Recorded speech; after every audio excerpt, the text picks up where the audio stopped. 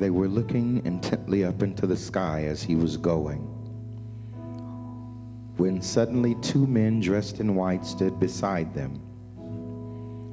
"Men of Galilee," they said, "why are you standing here looking in the sky? This same Jesus who has been taken from you into heaven will come back in the same way you have seen him go into heaven." Then the apostles returned to Jerusalem from the hill called the Mount of Olives, a Sabbath day's journey walk from the city. When they arrived, they went upstairs to the room where they were staying. Those present were Peter, John, James, Andrew, Philip, and Thomas, Bartholomew, and Matthew, James, son of Alphaeus, and Simon the Zealot, and Judas, the son of James. They all joined together in constant prayer along with the women and Mary, the mother of Jesus, and with his brothers.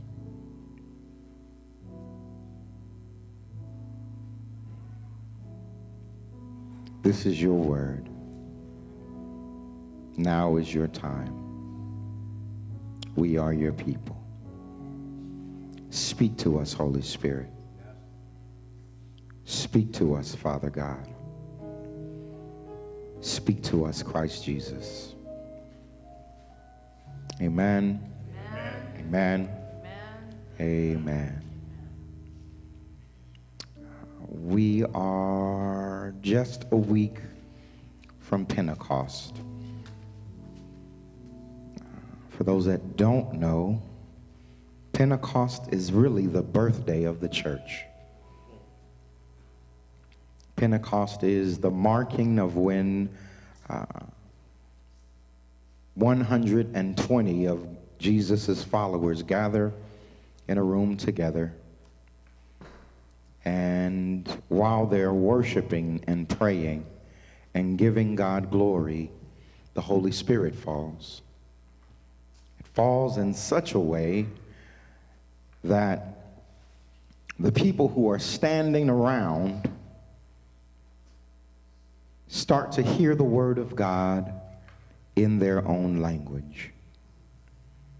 It's from Pentecost that people begin to go to every corner of the earth to talk about the mighty things that they saw in Jerusalem and to carry the message of a risen Savior. Amen. But leading up to that, Jesus has now spent 40 days teaching, talking, and fellowshipping with his disciples. In that time, he reminds them that they should be preparing themselves to receive the Holy Spirit. In that time, he tells them that they should wait until what God promised them had arrived. Yes, sir.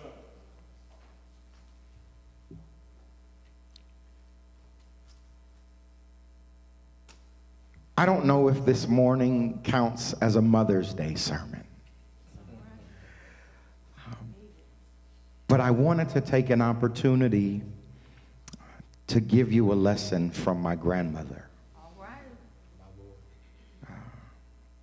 Again, Pentecost represents the welcoming of the Holy Spirit, both into their hearts, but also into the upper room. As you know, I believe that every time we come to these observances, that it's an opportunity to see them as more than an observance. In other words, next week during Pentecost, we have just as much opportunity as any other time, even on the day of Pentecost, to welcome the Holy Spirit into our hearts, to welcome the power of the Holy Spirit into our lives, to welcome the presence of the Holy Spirit into our homes. And there's a lesson that I wanted to share from my grandmother that perfectly, I think, prepares us for next week. My grandmother, my mother's mom, who we affectionately call Mama, she was many things and an amazing woman, but professionally she was a housekeeper. Amen. Somebody got it. She was a housekeeper, and because she was a housekeeper, she was an expert in preparing places to receive guests. Somebody else got it. Yeah, my grandmother, because of her profession, she was an expert in preparing us on how to receive guests into our home. As I said, Pentecost, Jesus was preparing the disciples to receive the Holy Spirit into their homes. I hope that we don't just take Pentecost as a celebration, but that we see it as an opportunity to prepare our hearts and our homes and our lives to receive the Holy Spirit. Mama, my grandmother, who while she was many things, she was also a housekeeper, and because of her profession, she was an expert in preparing places to receive guests. And so this morning I wanted to share how to get our houses in order. My grandmother usually kept a really clean house. Amen.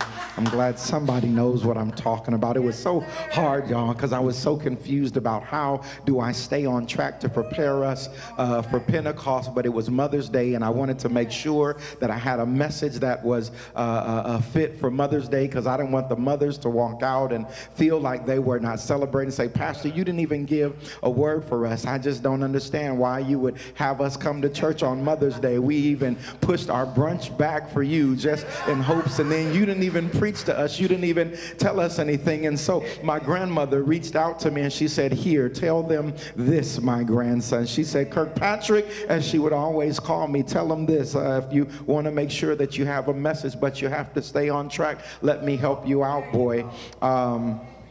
My grandmother was a domestic professionally while she was many other things, and because of her profession, she was an expert in preparing places to receive guests. Now, my grandmother always kept a really clean, nice house, but there was a process that she used to make sure that that house was clean and ready and prepared to receive guests. What she would do was first clear out everything. I mean, she would take the sheets and the floor mat, she would roll up the rug, anything that could be lifted up that wasn't bolted down, and even some of that stuff she would take up and move it out of the way. Maybe my grandmother knew some of your grandmothers, but before she started cleaning anything, before she started working with anything, she would just start removing all of the stuff that could be moved. I mean, she would move the furniture, she would move the bed, she would move the chairs. She took all the towels, even the pretty towels that were just for decoration that nobody could use, even the places that nobody could go to. She would take all the stuff out of the refrigerator and out of the cabinet. She would move all of that stuff out of the way so that she could make sure that nothing stood in the way of her cleaning. Then after she started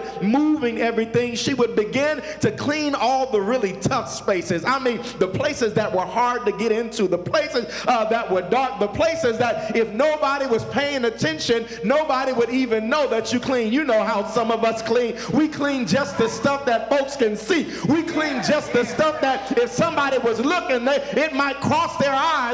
Some of us clean, you know, we only halfway clean. We don't clean the areas that we think nobody's paying attention to. Hello, somebody. We don't take care of the areas that we believe we can kind of shove and hide. And if we just lock this door and tell folks don't go in there, that we don't have to worry about them seeing the mess that we left, just as long as the stuff that folks can see is clean. But no, not my grandmother. Again, because of her profession, she understood that if you were going to prepare a place for somebody to come, that things had to be spotless clean. I mean, not just where people can see, but even the places where people could not see had to be clean.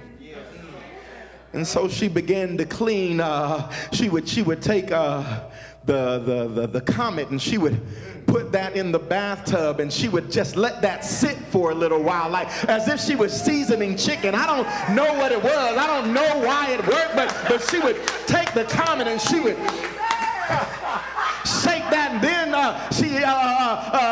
she would let that sit for a while. Just put a little bit of hot water in there, and then she would go into the sink and she would pour a little bit of bleach, about a cap full of bleach, into the sink, and put some hot water in there and let that grandmother knew my grandmother, and then she would, I don't even know if they make these anymore, but she had these things called Brillo pads. Do they still make Brillo pads? She would take the Brillo pad and the Brillo pad, she would put it like in the cracks and just... And I really didn't understand it because I'm looking at it. It looks clean. It looks like everything is all right. But she must have had a special eye because she would...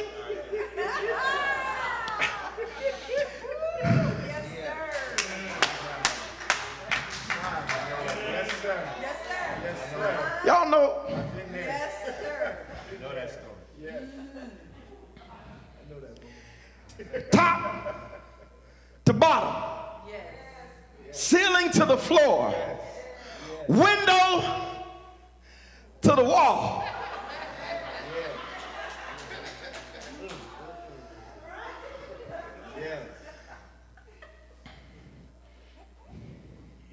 Then after she cleaned the tough stuff, she would go back to the bathtub, and because I guess the timer said that the comet had done what it was supposed to do, and she would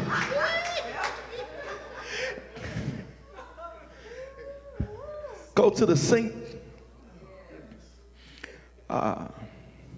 And after the tough stuff, see, what I began to understand is that when you clean the hard stuff first, what you're able to do is to clean backwards. See, when you start cleaning the hard stuff first, then as you work your way down, all you're doing is cleaning up the residue from the stuff that you did. And see, some of us, we like to deal and just clean the easy stuff, not realizing that if you only clean the easy stuff, the other place, you know, she used to get on you where you don't take a shower and you just spray some smell good on, not realizing that was just covering up the funk. It was that same approach to cleaning, that if you just took care of the stuff that people could see, if you just did a basic cleaning, that the funk of the stuff that was deep down would still rise up, that no matter how good it might have looked, you could still smell the grease from the bacon and the fish, that if you did not get that.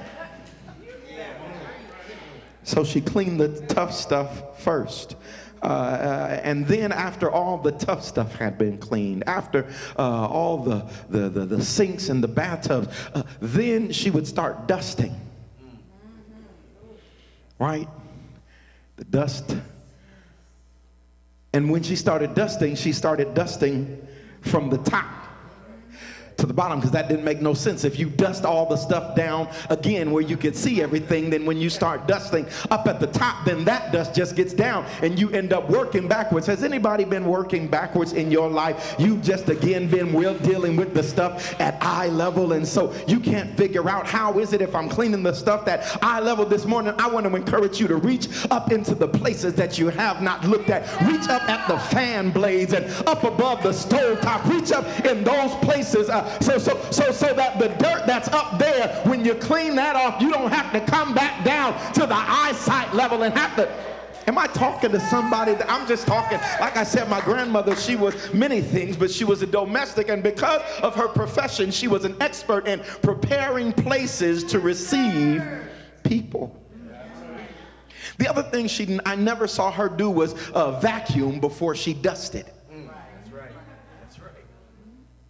Then, but after she dusted, she didn't immediately go vacuum.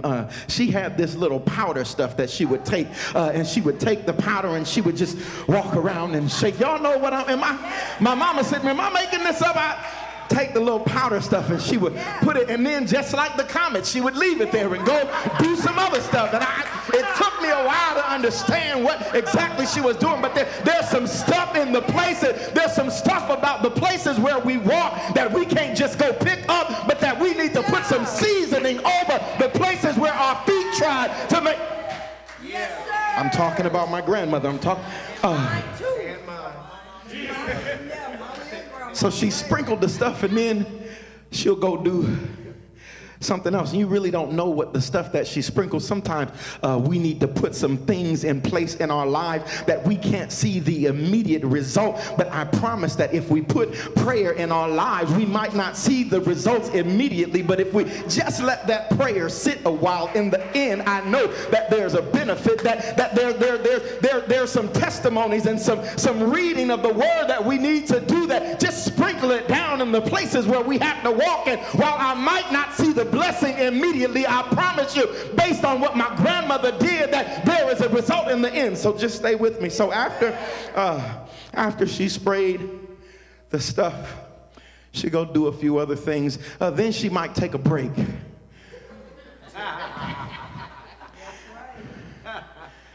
Just, might run an errand to the store.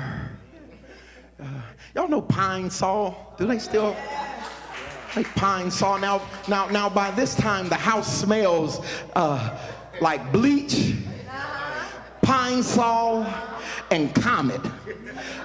But you know what I don't smell? Grease. You know what I don't smell? Also, what's going on simultaneously as the house is getting clean. Remember all of that stuff that she had packed up, the sheets and the towel? Those are now also being washed. So sometimes when she left here, we weren't super fancy at first, so we didn't have a washing machine like some of y'all have in the house. And so she had to go to the laundry room in the apartment. And so sometimes when she left, she would go and check on the things that she had put in the cleaner. Some of us have some stuff in our lives that we have been working on cleaning up, and so sometimes we need to take a break and go check on our stuff that's being cleaned. Some things God is working on because we've given it to him and we put it in his hands. And so just like my grandmother had put that laundry in his hand in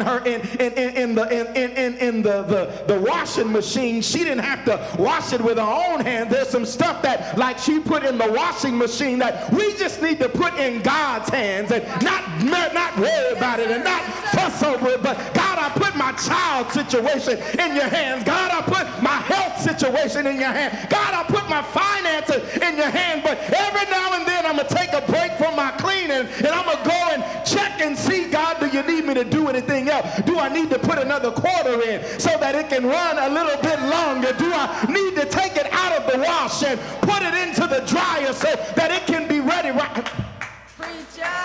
My grandmother, she was a domestic. She was many things, but professionally she was a domestic. And so she was an expert on preparing places to receive people.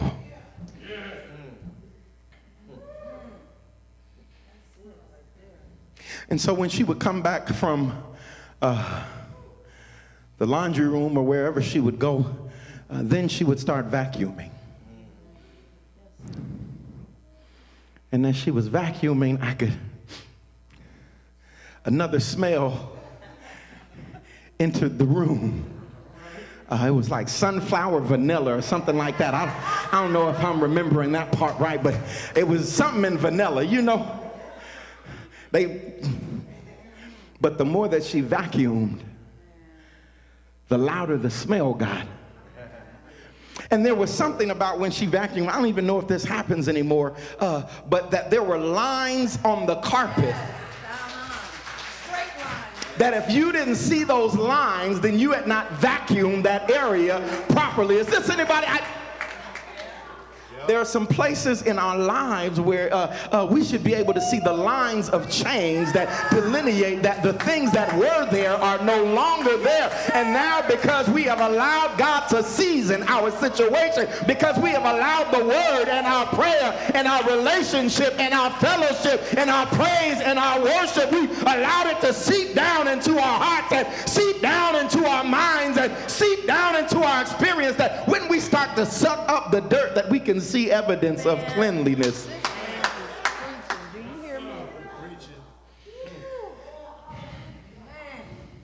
I'm sorry that I don't have a Mother's Day sermon. I told you I was just trying to get us. I wanted to make sure we were prepared to receive the Holy Spirit. Anyway.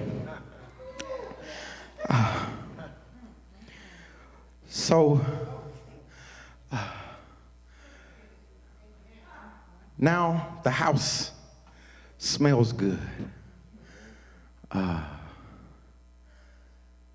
bath, the tub is spotless. The sink is spotless. All the dishes are clean. But the toilet, there was something. The toilet, it still had Comet in it.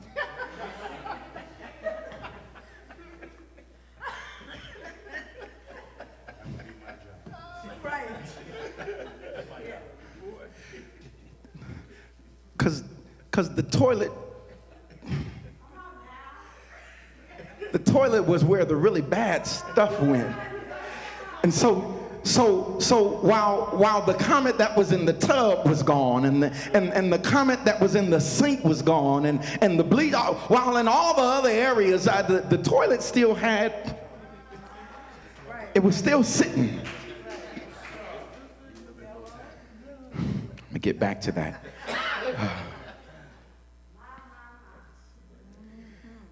And so after the vacuuming, when all that was done, I don't know if she had a timer or she didn't have like a big electronic watch, but somehow by the time the stuff in the house was finished, God's timing, by the time the stuff in the house was finished, the stuff that was in the dryer was that she had taken to the wash was also ready. And so everything lined up in perfect timing. All things work together for the good of those who love the Lord and are called according to his purpose. What is an hour to God is a... Somehow my grandmother's timing was so perfect because the stuff that was in the laundry room was ready at the right time, at the exact time that stuff was ready to be put back in the house.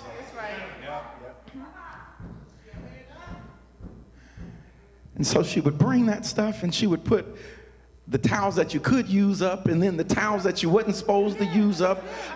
She would put I know folks still have this, but the doormat and all of that stuff, she would put that out, and everything seemed to, she would put the couch that she had moved back in place. All the chairs that she had put on top of the table, she took that down. All the stuff that she had moved to make sure that she dusted under it, she was able to put the lamp and all of that stuff back. And then after that, she would go and flush the toilet. Now, I remember her scrubbing it, which was why I couldn't understand why after she scrubbed it, she still let the Comet, because I figure if you scrubbed it, all the stuff must have been gone. But it was just something about this method that when she flushed the toilet, it was more sparkly than the sink. It was more sparkly. I don't know what it was, but the place that was the dirtiest seemed to be cleaner than all the places. The place where all the mess was seemed to be cleaner than all the place. The place where all the filth was seemed to be better than the place where all the... You know what I'm talking about. Seem to be just as clean, if not cleaner. Some of us need some Comet in our toilet bowl. So then everything was in place. Everything was clean. Then she would spray air freshener all throughout the house, and it was just a sweet aroma. It was potpourri. That's what it was. Y'all remember the potpourri air freshener? It was like a maroon can. It looked like a whole bunch of y'all. Okay. Amen. I knew we was related. Amen. But she didn't spray that until everything else was in place. And so now the house was ready to receive the guest that we were preparing for. And so I assume Jesus and his disciples must have known my grandmother. Because what we've experienced over the last 40 days, when Jesus got up, that was when he dealt with all of our mess. Those 3 days that he was in the grave, that was the comet sitting in all of our dirty places and collecting up all of the stuff that could not be taken care of through prayers and sacrifices. The 3 days in the grave was the time that he was allowing his spirit to maturate over the places and situations in our life that needed to be deep cleaned, the stuff that could not get out with just some nice fluffy prayer or some pretty sermon. All of the stuff that wasn't going to be dealt with just by sitting here at the altar for a couple of minutes on Sunday. The stuff that wasn't going to be dealt with by just saying, oh Lord, help me. But there was some stuff that needed to be conquered, that needed to be eradicated. There was some in our life that Jesus needed to go deep down and deal with and get rid of, so that the deep dark places in our life where our mess is would be just as shiny. See, Jesus cleaned stuff out from the top to the bottom, from the ceiling to the floor, from the window to the wall. Jesus moved and picked up everything in my life and shuffled it around. Jesus made sure that he did everything in a proper order, so that the stuff that had been cleaned didn't get dirty again. He cleaned all of our sin. He dealt with our hard stuff. He dusted us off. And then he begins to put things back in place.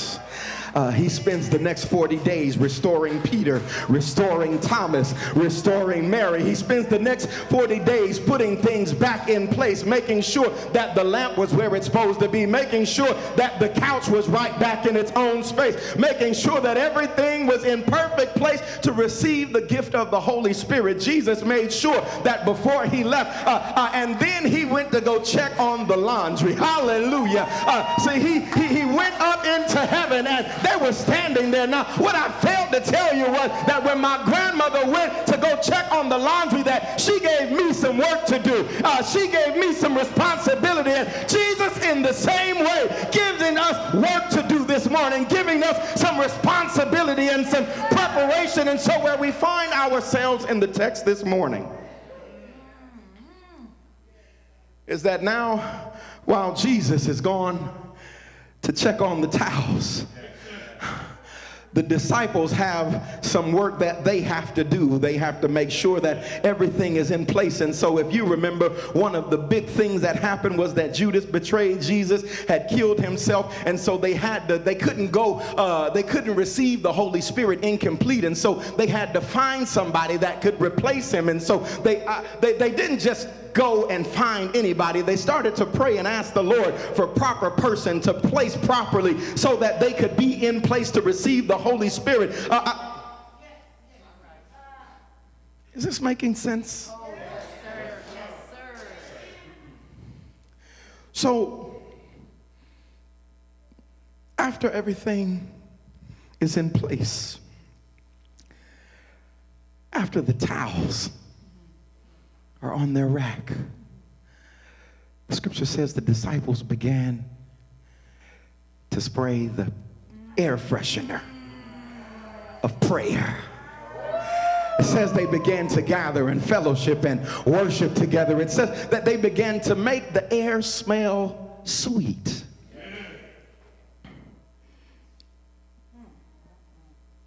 Because everything had been made clean.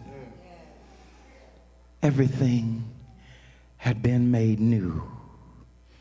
Everything had been made ready. And so maybe this morning you should meet my grandmother. But it sounds like maybe my grandmother wasn't the only one who knew how to make things ready to receive the Holy Spirit. Maybe this morning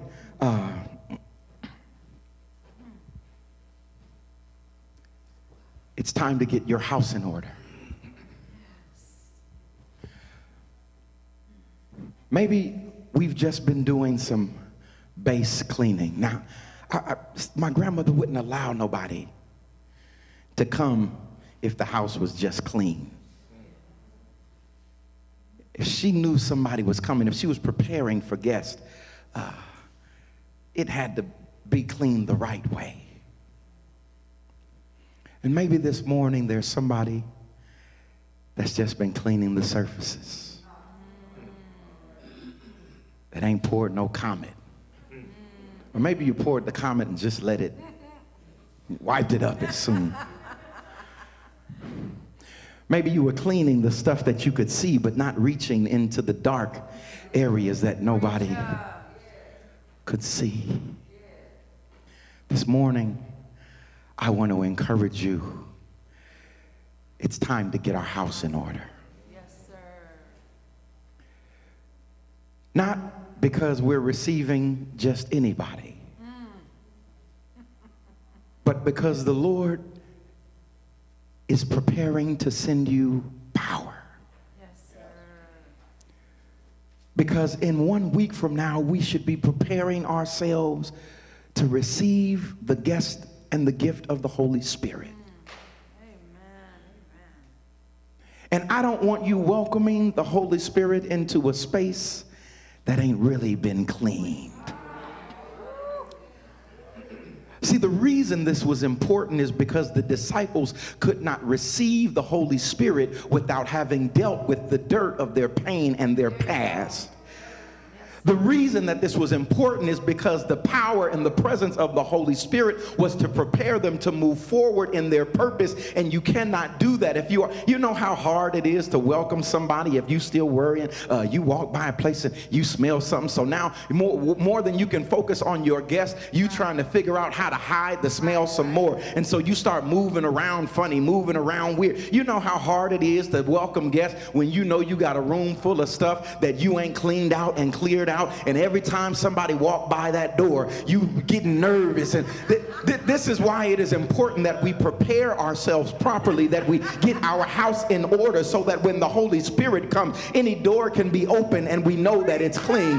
That any carpet can be lifted when we know that we've given that dirt to God. That every area in our lives, not that we've lived perfect, not that we didn't make any wrong, but that we allowed the Lord to clear it up, clean it up, and cancel it out. Not that we got it right all the time, but we allowed the Lord to come in and do a deep clean in our heart, a deep clean in our mind, a deep clean in our body. Not because we always did it right, but because the funky, stinky, messed up, dirty places in our lives, we allowed the Lord to season it well, to pick it all up, to clean it out. And so this morning, I want to invite you to allow Jesus to put your house in order. Yes, sir. Yes, sir. Allow him to come into every crack and crevice of our lives. Clean it out. Clear it out.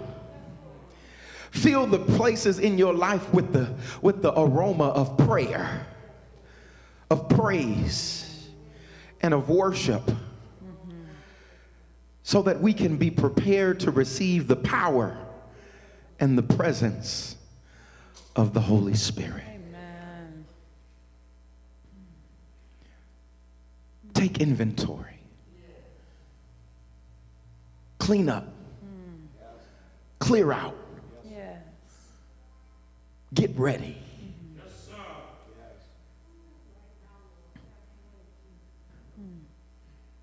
Let go of the people that are gone, so that you can put the right people in place.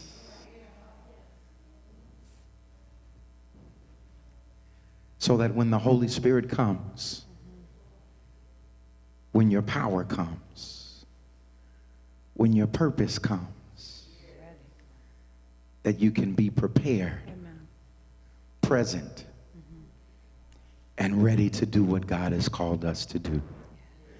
It's time to get our house in order. Give God praise as we stand on our feet.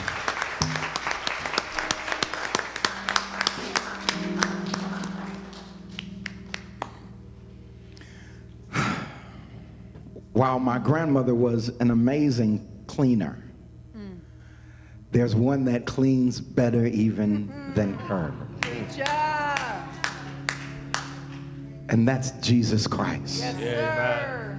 And so this morning, I want to extend to you the opportunity to be in relationship with Jesus. Allow him to come into your heart, cleanse and transform your life, so that you can be prepared to receive the power and the presence of the Holy Spirit in your own life. And so if you're worshiping with us this morning and you're here in the sanctuary, you're worshiping online, I want to extend the invitation to receive Christ as your Lord and Savior. Come and give me your hand, but give God your heart. Let's together say the prayer of salvation. And in that moment, you are made clean. Or maybe you're worshiping with us this morning and you don't know you know Jesus as your Lord and Savior, but you've been looking for a church home. I want to invite you to come and join us here at Parks Chapel, where we love to clean house. Hallelujah. Amen.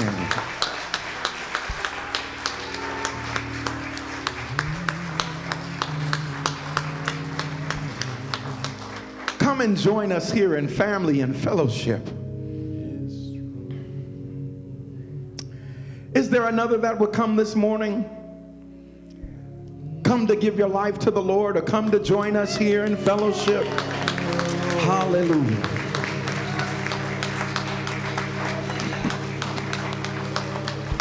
Amen. Amen. Praise the Lord. Yeah. Yeah.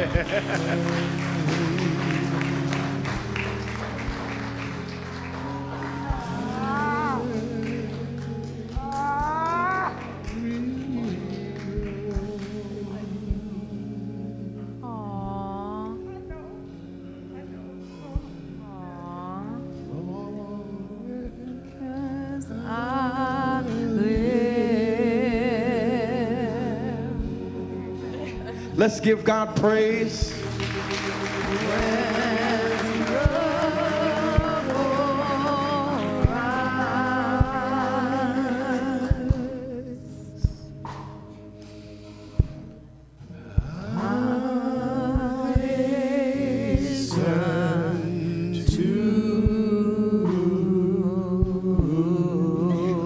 All right, it's a lot of names this morning, so I'm going to let them give us your name. Martinita Carlisle Solomon. Amen. Honor Lynn Chanel Duncantel. Amen. We got her, don't worry. Let's give God praise. They have both come. They know Jesus as their Lord and Savior, but they have both come to join us here in membership. Amen. Amen. And so we give God praise. We are excited. It's my duty to let you know we're going to put you to work, so get ready. But let's praise the Lord for new members of the family. This is Sister Dana. She's going to take you and get some information from you. And we're just so excited about what God is going to do with you here. Amen. Amen. Let's give the Lord a hand praise. Amen. Amen. Amen. Amen. Praise the Lord. Praise the Lord. Amen. Amen.